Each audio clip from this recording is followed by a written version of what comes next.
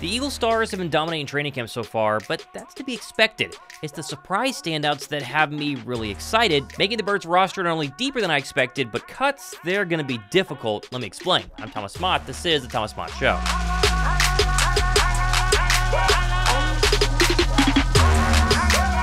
Every year during Eagles training camp, there are always a few surprise standouts that no one really expected through the first couple of practices.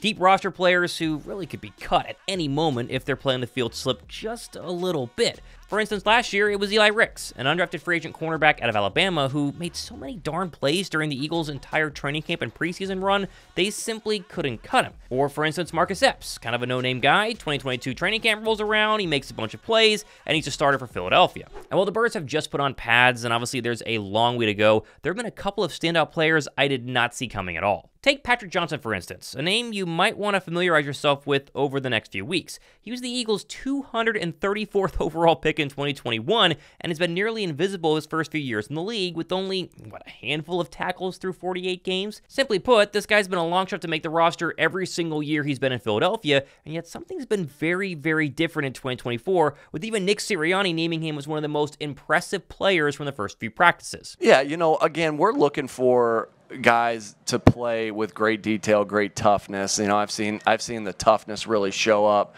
I'll single out a couple of the defensive ends where I've really seen that toughness really show up. That physical toughness, that relentless effort.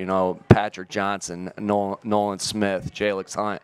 I've really seen them, hustling to the football. Just the relentless effort really and the toughness really shows up with those three guys, and been excited. There is a lot of mixing and matching, and we're trying to get an evaluation on everybody as guys learn how to play together. But I would single those guys out as far as their relentless effort, their toughness that they've been playing with throughout camp. And while sure, Johnson might not become a superstar edge rusher, he's not a closet TJ Watt, but being able to produce and fill in when needed will be critical for the Birds in 2024. Depth is always a big part of Super Bowl champion teams. Now, of course, no one really knows, but if Andrew Dejean's tweet yesterday about him is any consultation, he might be even better than anyone expected. Listen to this, quote, "An under-the-radar player to keep an eye on in Eagles camp, edge Patrick Johnson. Flashed during one-on-ones today and has showed well in special team drills. He was also one of the 3 defenders Nick Sirianni singled out Monday due to his physical toughness and relentless effort." Also worth noting, the team rostered 6 edge rushers last year on the final 53.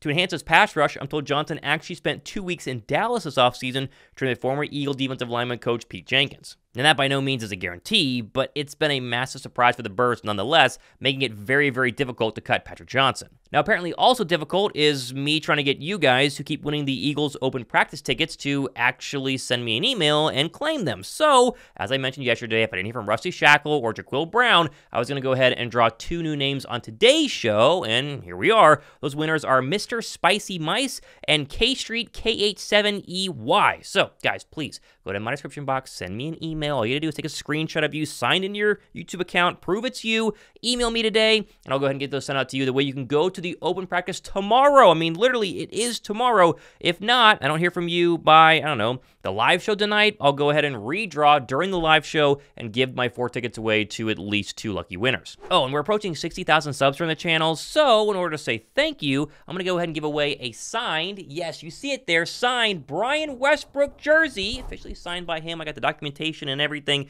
to one of my subscribers once we hit 60,000 subs. So go down below and subscribe, hit the thumbs up button while you're down there, and drop a comment. Let me know if you'd actually like to add this Brian Westbrook signed jersey to your collection. Even Eagles Man Cave, this might be the actual perfect addition. Just trying to say thank you to everyone who's been subscribing. It's been a crazy growth process the last couple of months, and the season's fast approaching. We get to 60K soon. I'll go ahead and give this away to one of my lucky subscribers. Now, another player mentioned by Sirianni in the clip earlier is Jalyx Hunt. And well, sure, he was a 3rd-round draft pick, and so it's kind of some big expectations and large shoes to fill. We all really didn't know what to expect because he came from a super small school and no one had heard of him before the draft. So far, so good. I mean, Hunt's been pretty darn impressive through the first few practices, and yesterday, during the first padded practice, showed that physicality that really got him drafted by Philadelphia a couple of months ago. To his credit, though, he's trying to learn as fast as possible and is taking every good rep with the bad reps to try to make sure he learns and helps the Eagles in any way in 2024. Oh yeah.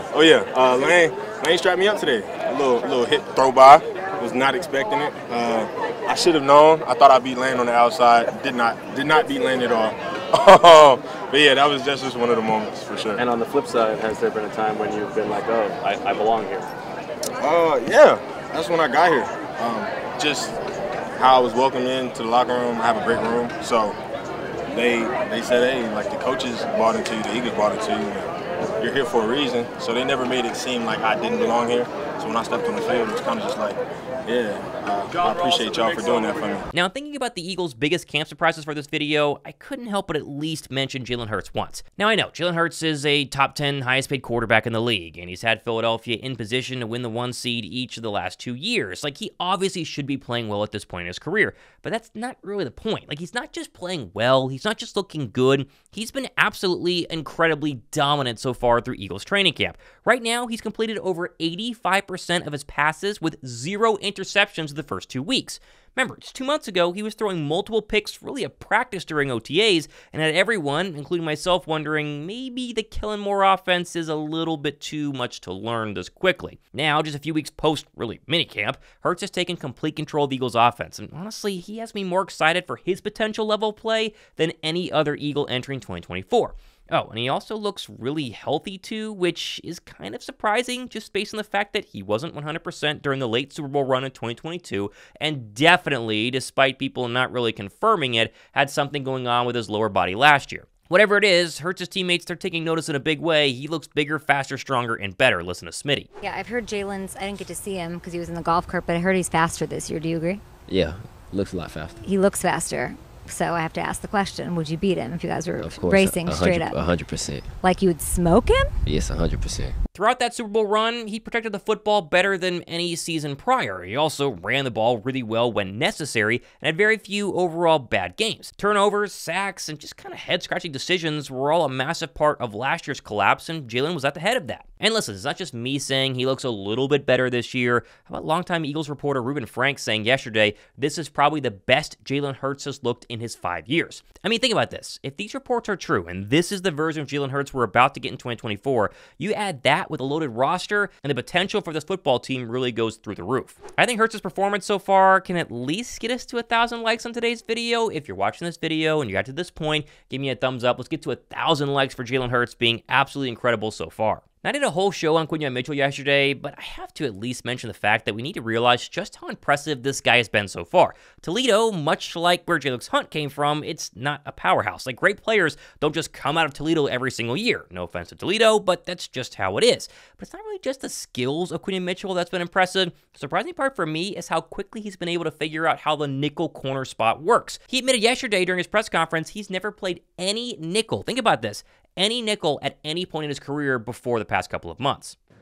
How many reps would you say you got in the slot, before this summer? I guess how much of an adjustment has it been for you? No reps in the slot. So, I mean, they've been throwing it at me, but I feel like I've been handling it well, so yeah. What was the learning curve like going from outside to the slot? What are some of the challenges? Yeah, just knowing where my help at, just being inside, knowing the checks that the safety give me. So just more of a, just learning the whole defense, I'll say that. Going from somewhat of an injury liability in the past with DeVonta Maddox at nickel to a guy with Quinyon's potential could do wonders for the Birds secondary. Teams these days always like to use their wide receivers all over the formation to attack the weakest DB. And if the Birds' quote-unquote weakest link is a first-round cornerback with superstar potential, again, the secondary is going to absolutely eat in 2024. Now, sure, these aren't the only standouts so far during training camp. There are some other honorable mentions we need to at least talk about here. I think Johnny Wilson has been kind of the standout of the other receivers, aka the guys not named AJ, Smitty, Paris, or Covey. Not really sure what he was going to be coming out of FSU. So far, though, the big physical target has been just that. I like what I've seen so far from him. Also, give some credit to Mekhi Becton for willingly accepting a position change. I mean, going from tackle to guard, it's not easy. And with Tyler Steen seemingly out for the foreseeable future, Mekhi Becton is in the driver's seat to be a starting right guard on the Philadelphia Eagle offensive line. Finally, you can't mention surprises without at least saying Kenny G's name. Like, it's a backfield filled with now one superstar and really a rookie fan favorite in Will Shipley. Gainwell, though, he's held his own according to all reports, and even yesterday when the pads went on, scored multiple touchdowns and really looked impressive. All in all, training camp ebbs and flows. People look good one week, they look bad another week, but at this point, I mean, 7 practices in, heading into the open practice tomorrow night, you can at least start to go ahead and look at patterns and say, oh, Jalen Hurts, Yeah, that seems to be a common theme. Patrick Johnson, his name keeps popping up. Quinyon Mitchell dominated yet again yesterday. I think it's going to continue. Very curious to see what happens going forward. Be sure to go ahead and subscribe. Help us get to 60,000 subs so we can give away the Brian Westbrook jersey I have right here. And also, if you are one of the winners of the Eagles ticket giveaway, send me an email, or else tonight during our Wednesday Link Live, myself and Josh Davis, I'm going to pick 2 new people who are watching the live stream to give those tickets away, because I got 4 of them, and some of you, need to take them to go ahead and go to the open practice. I'm Thomas Mott, hanging out on a Wednesday. This has been The Thomas Mott Show.